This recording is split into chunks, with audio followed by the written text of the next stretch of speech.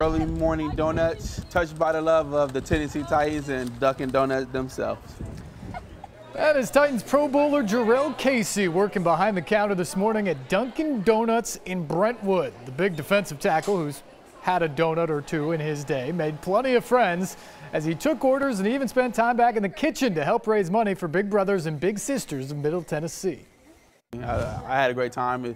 It's fun because you get to put a smile on someone's face in the morning. Yeah. But they allowed me to get my hands a little dirty today. They said everything was pretty great. They said I should come and work for them. They ready to promote me already. They ready to give me Employee of the Month.